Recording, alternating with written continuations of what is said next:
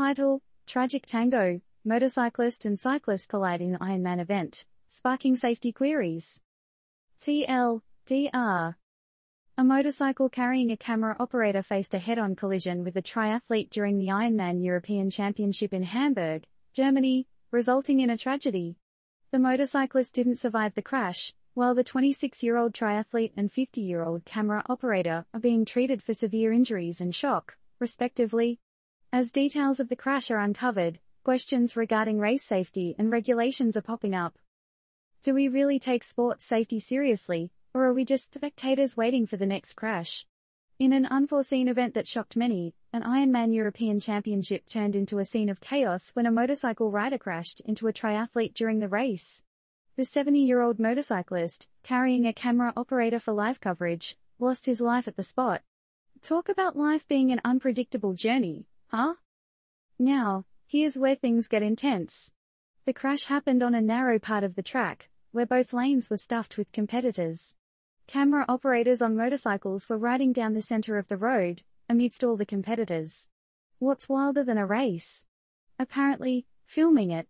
Imagine tuning into the live coverage of a championship only to see a horrific accident right before the broadcaster interrupts the transmission.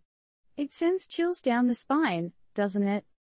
The cyclist, a 26-year-old triathlete, ended up with severe injuries while the 50-year-old camera operator went into shock and was taken to the hospital for treatment.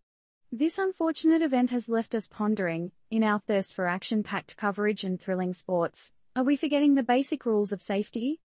Should we pause and ask ourselves if the rush of adrenaline is worth the risk? Isn't it high time we re-evaluate our safety norms and regulations in high-stakes sports events? Certainly, the thrill of extreme sports and races adds to their allure, but at what cost? When the hunger for thrilling moments overshadows safety precautions, maybe it's time to hit the brakes. This tragic incident has initiated a critical conversation around safety protocols in sports events. And rightfully so. Because, isn't it about time we prioritize the lives of our sportsmen, cameramen, and spectators over anything else? Is the price of a thrilling moment really worth risking a life? Are we going to wait for another tragedy to stir us into action, or are we going to take the necessary steps now? After all, aren't rules there for a reason? Or are they just an illusion of control, waiting to be shattered by the next tragic incident? Disclaimer: this article does not contain any recommendations or advice and is solely based on reporting of the incident. It's always best to consult with professionals for guidance in any related matters. What do you think, folks? Are we doing enough to ensure safety in such extreme sporting events? Or are we just turning a blind eye to the potential dangers?